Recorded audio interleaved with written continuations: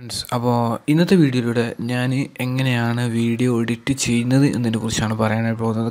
മുമ്പ് ഞാനൊരു പരിചയപ്പെടുത്തിയിട്ടുള്ള ഒരു സോഫ്റ്റ്വെയർ ആയിരുന്നു ക്യാം സ്റ്റുഡിയോ എന്ന് പറഞ്ഞിട്ടുള്ള ഇപ്പോൾ ക്യാം സ്റ്റുഡിയോൻ്റെ പുതിയ വെർഷൻ വന്നിട്ടുണ്ട്, ക്യാം സ്റ്റുഡിയോയുടെ 2018 വെർഷൻ. പക്ഷേ ഇപ്പോൾ ഞാൻ എഡിറ്റ് ചെയ്യുന്നത് ഫിൽമോറയുടെ 9 വെർഷനാണ്. ഇതിലാണ് നമുക്ക് ഈസി ആയിട്ട് എഡിറ്റ് ചെയ്യാനായിട്ട് പറ്റും. അപ്പോൾ ഒരുപാട് കൂട്ടുകാർ എന്നോട് വാട്സപ്പിൽ നേരിട്ടൊക്കെ ചോദിച്ചിട്ടുണ്ട്, കമ്പ്യൂട്ടർ ഉപയോഗിക്കുന്നവർ ഫിൽമോറെ കുറിച്ചൊന്ന് പറഞ്ഞു തരുമോ, ഫിൽമോറെ കുറിച്ചൊക്കെ യൂട്യൂബിൽ ഒരുപാട് ഉണ്ട് എന്നെങ്കിൽ പോലും മലയാളത്തിൽ വ്യക്തമായിട്ടില്ല. അപ്പോൾ അങ്ങനെയുള്ള കൂട്ടുകാർക്ക് വേണ്ടി ഈ ഒരു വീഡിയോ ഉപകാരപ്പെടട്ടെ എന്ന് ഞാൻ പറഞ്ഞുകൊണ്ട് ഫിൽമോറ ഡൗൺലോഡ് ചെയ്യാനുള്ള ലിങ്ക് യൂട്യൂബിൽ അടിച്ചാൽ തന്നെ കിട്ടും. ഒരുപാട് പേര് ഇതിനെക്കുറിച്ച് വീഡിയോ ചെയ്തിട്ടുണ്ട്. അതിൻ്റെ ഡിസ്ക്രിപ്ഷനിൽ അതിൻ്റെ ലിങ്ക് ഉണ്ട്. ഞാനും എൻ്റെ വീഡിയോയുടെ താഴെ ഡിസ്ക്രിപ്ഷനിൽ ഇതിൻ്റെ ഡൗൺലോഡ് ലിങ്ക് കൊടുക്കുന്നതായിരിക്കും. ഇത് പെയ്ഡ് വെർഷനാണ്. അപ്പോൾ നമ്മളിത് ക്രാക്ക് ചെയ്തെടുത്തതാണ്. അപ്പോൾ നമുക്ക് കമ്മ്യൂണിറ്റിക്കെതിരെ ആവാൻ സാധ്യതയുണ്ട്. അപ്പോൾ കൂടുതലായിട്ട് ഇത് താല്പര്യമുണ്ട് എന്നുണ്ടെങ്കിൽ ഞാൻ നിങ്ങളെ പേഴ്സണലായിട്ട് സഹായിക്കുന്നതാണ്. ഓക്കെ, അപ്പോൾ നമ്മൾ കൂടുതലായിട്ടൊന്നും പറയുന്നില്ല. എങ്ങനെയാണ് നമ്മളിത് എഡിറ്റ് ചെയ്യുന്നത്? ഫിൽമോറ ഓപ്പൺ ആക്കുമ്പോൾ തന്നെ 2 ഓപ്ഷൻ ഇവിടെ വരും, ന്യൂ പ്രൊജക്റ്റ്, ഓപ്പൺ പ്രൊജക്റ്റ്. നമ്മൾ ഈ ന്യൂ പ്രൊജക്റ്റ് എന്നുള്ളതിൽ ക്ലിക്ക് ചെയ്യുമ്പോൾ നമുക്ക് ഇതുപോലെയുള്ള ഒരു ഇൻ്റർഫേസ് ആയിരിക്കും വരുന്നത്.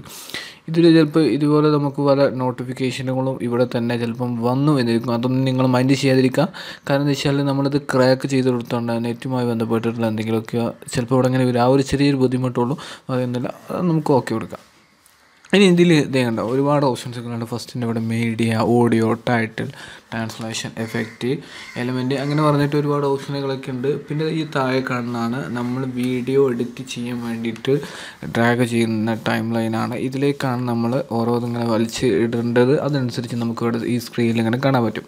ഓക്കെ, ഞാനിപ്പോൾ എൻ്റെ തന്നെ ഒരു വീഡിയോ ഞാനിപ്പോൾ ഇതിലേക്ക് ഇടാണ്. ഇത് എൻ്റെ ഒരു അടുത്തായിട്ട് ചെയ്യാനുള്ള ഒരു വീഡിയോ ഞാനിതിൽ സേവ് ചെയ്ത് വെച്ചിട്ടുണ്ട്. അപ്പോൾ ഞാനിത് ഇതിലേക്ക് നേരെ കൊണ്ടുവന്നു. അപ്പോൾ നമുക്ക്, ഞാൻ പറഞ്ഞല്ലോ, ഇതുപോലെയുള്ള എന്തെങ്കിലുമൊക്കെ നോട്ടിഫിക്കേഷൻ വരും. അപ്പോൾ നിങ്ങൾ അതൊന്നും മൈൻഡ് ചെയ്യാതിരിക്കുക. ഓക്കെ, ഇനി ഞാനിതിൻ്റെ ഒരു വോയിസും ഞാനിതിലേക്ക് ആഡ് ചെയ്ത് കൊണ്ടുവരാണ് ഫിൽമോറയിലേക്ക് തന്നെ. ഞാൻ എങ്ങനെയാണ് ഈ സൗണ്ടിൻ്റെയൊക്കെ എന്നോട് ഒരുപാട് കൂട്ടുകാർ ചോദിച്ചിട്ടുണ്ട് സൗണ്ടിനൊക്കെ. ഞാനെന്ത് വെച്ചാൽ ഞാനും എൻ്റെ ക്യാമറയും മൈക്കുമാണ് ഒരു ബോയോടെ പെണ്ണ്. എന്നിട്ട് എന്ത് ചെയ്യും, ക്യാമറയിലും മൈക്ക് മൊബൈലിൽ കണക്ട് ചെയ്യും.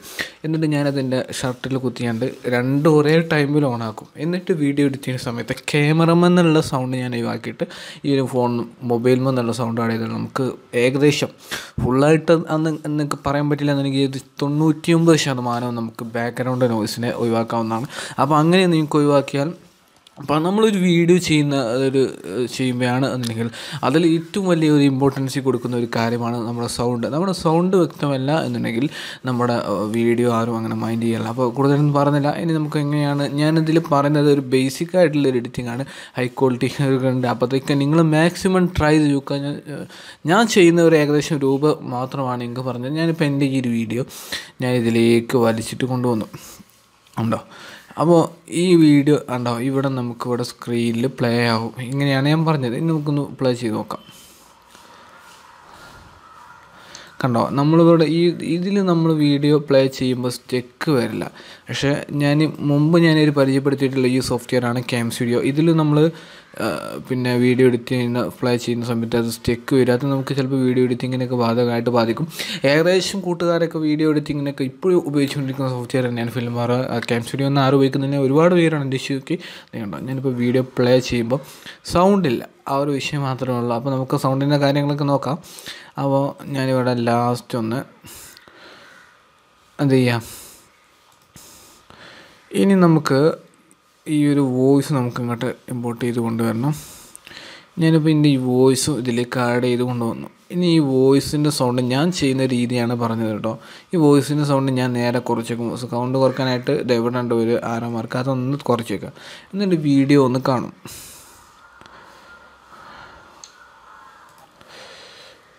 നമ്മൾ ആ ഒരു ഇതനുസരിച്ച് കറക്റ്റാക്കി വെക്കുക. എന്നാൽ മാത്രം നമുക്ക് ബാക്ക്ഗ്രൗണ്ട് നോയ്സൊക്കെ ഏകദേശം നമുക്ക് കുറച്ച് നല്ല ഹൈ ക്വാളിറ്റി പെർഫോമൻസിൽ നമുക്ക് ചെയ്യുന്നതാണ്. ഓക്കെ, ഇനി നമുക്കൊന്ന് പ്ലേ ചെയ്ത് നോക്കാം.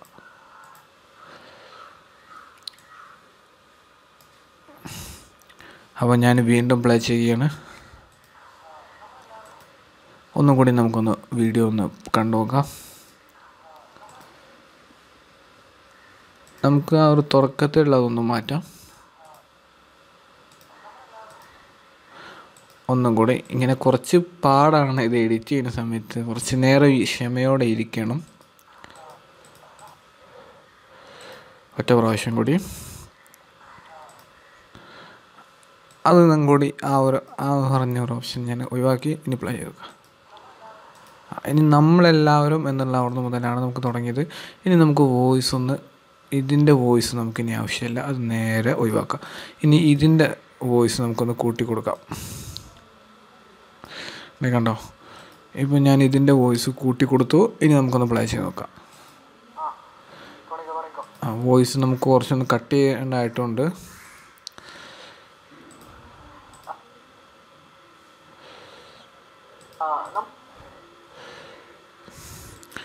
ഇത്തിരി പാടാണ് ഇതിൽ എഡിറ്റ് ചെയ്യുന്ന സമയത്ത്. ഇത്രയും നമ്മൾ ഇതിൽ നിന്നും ഒഴിവാക്കണം. നമ്മൾ നേരത്തെ ആ ഒരു വീഡിയോയിൽ നിന്ന് ഒഴിവാക്കിയ അതേ ഒരു ഓപ്ഷൻ തന്നെയാണ്. ഇനി നമുക്ക് ഫസ്റ്റ് മുതൽ തന്നെ അതിലൊന്ന് പ്ലേ ചെയ്ത് നോക്കാം.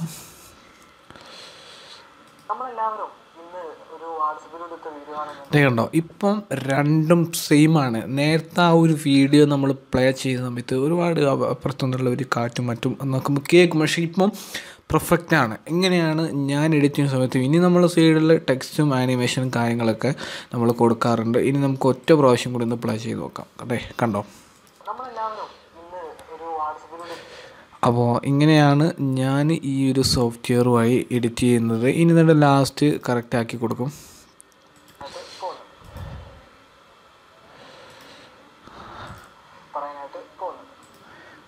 എന്നിട്ട് പിന്നെ നമ്മൾ വീഡിയോയുടെ ചിലപ്പോൾ ലെങ്ത്ത് ക്യാമറ ഓഫാക്കാൻ കുറച്ച് വൈകിട്ടുണ്ടാകും. അതൊന്ന് നമ്മൾ എല്ലാം ഒക്കെ കൂടിയിട്ടൊന്ന് അഡ്ജസ്റ്റ് ചെയ്ത് കൊടുക്കുക. ഓക്കെ, ഇപ്പോൾ രണ്ടും സെയിമാണ്.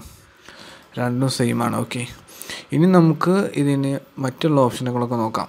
ഇങ്ങനെയാണ് ഞാൻ വീഡിയോ ചെയ്യുന്ന സമയത്ത് ഞാൻ ചെയ്യാറുള്ളത്. ഓക്കെ, ഇനി നമുക്കിത് വേണ്ട ഇവിടെ ആദ്യം തന്നെ നമുക്കിവിടെ ഓഡിയോ എന്നുള്ളത് നമുക്ക് ഇതിൽ എന്തെങ്കിലുമൊക്കെ മ്യൂസിക് കൊടുക്കണമെന്നുണ്ടെങ്കിൽ നമുക്ക് ആഡ് ചെയ്ത് കൊടുക്കാവുന്നതാണ്. അത് ഞാൻ നോക്കുന്നില്ല, കാരണം ഇത് ആകെ നമുക്ക് ഒറ്റൊന്നേ അവൈലബിൾ ആയിട്ടുള്ളൂ. മറ്റേതൊക്കെ നമുക്ക് കിട്ടണമെങ്കിൽ നെറ്റ് കണക്ട് ചെയ്യണം. നെറ്റ് കണക്ട് ചെയ്താൽ നമുക്കിത് ക്രാക്കായിട്ടാണ്, അതുകൊണ്ട് നമുക്ക് നെറ്റ് കണക്ട് ചെയ്യില്ല. അത് നോക്കുന്നതാണ്. ഈ ഒരു ടൈറ്റിൽ എന്നുള്ള പറഞ്ഞൊരു ഓപ്ഷൻ വലിയൊരു ഇമ്പോർട്ടൻ്റ് ആണ്. അപ്പോൾ ഇതെങ്ങനെയാണ് ചെയ്യുന്നത് ഞാൻ കാണിച്ചാൽ, ഇത് ഒരുപാട് ഓപ്ഷൻ ഉണ്ട്. ഈ ഒരു ടൈറ്റിൻ്റെ സ്ഥലത്ത് ഉണ്ടോ കസ്റ്റം, അങ്ങനത്തെ കുറച്ച് ഓപ്ഷൻസുകളൊക്കെ ഉണ്ട്. അത് നിങ്ങളിങ്ങനെ മാറ്റി കൊടുത്താൽ ഇവിടെ കുറേ ഓപ്ഷൻസുകൾ നമുക്ക് വരുന്നതാണ്. അപ്പോൾ അതൊക്കെ നിങ്ങൾ ട്രൈ ചെയ്ത് നോക്കുക. ഞാൻ ചെയ്യുന്ന ഞാനൊന്ന് കാണിച്ചു തരാം. ഞാൻ മുമ്പ് ചെയ്തിട്ടില്ല. ഈ ഒരു ടെക്സ്റ്റ് നിങ്ങൾക്ക് ആനിമേഷൻ ഇതിൽ കൊടുക്കണമെന്നുണ്ടെങ്കിൽ ഇത് നേരെ വലിച്ചിങ്ങോട്ട് കൊണ്ടുവരാം. ഇനി നമുക്ക് ഈ ഒരു ടെക്സ്റ്റ് നമ്മൾ കൊടുത്താൽ എങ്ങനെയാണ് അതിൻ്റെ ഒരു ഇത് വരിക നമുക്ക് പ്ലേ ചെയ്ത് നോക്കാം.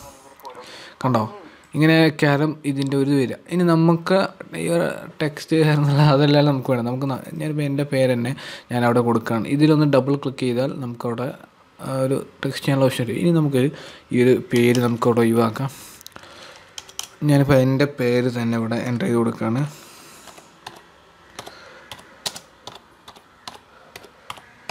ഞാനിപ്പോൾ എൻ്റെ പേര് തന്നെ ഇവിടെ എൻ്റർ ചെയ്ത് കൊടുത്തു. ഇനി നമുക്ക് ടെക്സ്റ്റിൻ്റെ വലുപ്പമൊക്കെ കൂട്ടണമെന്നുണ്ടെങ്കിൽ 38 ഇപ്പോൾ ഉള്ളത്. 6 40 വേണമെങ്കിൽ ഇട്ടാൽ നമ്മൾ കൊടുത്ത ടെക്സ്റ്റിൻ്റെയൊക്കെ ഓരോ ഇത് വരും.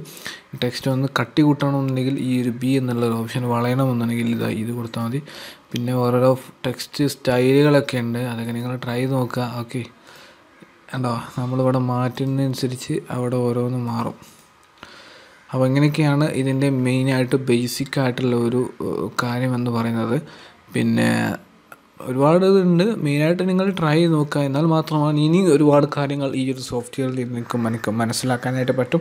ഓക്കെ, ഇനി നമുക്ക് ഇതിൻ്റെ താഴെ ഒരു ടെക്സ്റ്റും കൂടി ഉണ്ട്, അതും കൂടി ഒന്ന് മാറ്റി കൊടുക്കാം. ഞാനിപ്പോൾ എൻ്റെ വാട്സപ്പ് നമ്പർ തന്നെ ഞാൻ അവിടെ എൻ്റർ ചെയ്ത് കൊടുക്കുന്നു.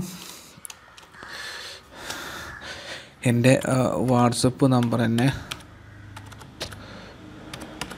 ഞാനിപ്പോൾ എൻ്റെ നമ്പർ തന്നെ കൊടുത്തു. ഇനി ടെക്സ്റ്റിൻ്റെ സൈസ് 15 ഇപ്പോൾ ഇവിടെ ഉള്ളത്. നമുക്കൊരു 20 ആക്കി കൊടുക്കാം. ഇനി ടെക്സ്റ്റ് വേണ്ട. ഇനി ഇതൊന്ന് വലിച്ചു കൊടുത്ത് നമുക്ക് ഈ ഒരു ടെക്സ്റ്റിൻ്റെ വലുപ്പം കൂട്ടാനും കുറയ്ക്കാനൊക്കെ പറ്റും. ഇങ്ങനെ ഒരുപാട് ടെക്സ്റ്റ് ആനിമേഷൻ ഈ ഒരു സോഫ്റ്റ്വെയറിനകത്ത് നമുക്ക് അവൈലബിൾ ആണ്. ഓക്കെ, അപ്പോൾ ഇങ്ങനെയൊക്കെയാണ് ഇതിൻ്റെ മെയിനായിട്ട് ബേസിക്കായിട്ടുള്ള ഒരു എന്നുള്ളത്. അപ്പോൾ കൂടുതലായിട്ടൊന്നും പറഞ്ഞ് നമ്മുടെ വീഡിയോയുടെ ലെങ്ത്ത് കൂടുന്നില്ല. അപ്പോൾ അടുത്തൊരു പാർട്ടിൽ മറ്റിതിനെക്കുറിച്ച് ഇനിയും ഒരുപാട് കാര്യങ്ങൾ നമുക്ക് ഈ ഒരു സോഫ്റ്റ്വെയറിനെ കുറിച്ച് നമുക്ക് പരിചയപ്പെടുത്തുന്നുണ്ട്. അപ്പോൾ ഈ വീഡിയോ ഇത്രയേ ഉള്ളൂ. ഞാൻ ചെയ്യുന്ന മെയിനായിട്ടുള്ള കാര്യം, ഇനി നമുക്ക് നമ്മുടെ ചാനലിൻ്റെ എംബ്ലോക്ക് നമുക്ക് ഇതിൽ ആഡ് ചെയ്ത് കൊടുക്കാവുന്നതാണ് ഞാൻ ചെയ്യുന്ന പോലെ. അപ്പോൾ ഇനിയുള്ള പാർട്ടിൽ നമുക്കിതിനെക്കുറിച്ച് കൂടുതലായിട്ട് മനസ്സിലാക്കാവുന്നതാണ്. അപ്പോൾ ഈ ഒരു വീഡിയോയിൽ അപ്പോൾ ഈ ഒരു വീഡിയോ നിങ്ങൾക്ക് ഇഷ്ടമായത് തീർച്ചയായിട്ടും നിങ്ങളെ കൂട്ടുകാരിലേക്ക് ഷെയർ ചെയ്യുക. അപ്പോൾ അടുത്തൊരു വീഡിയോയിൽ വേറൊരു സബ്ജക്റ്റ് വീഡിയോ കൊണ്ട് കാണാം. ബൈ.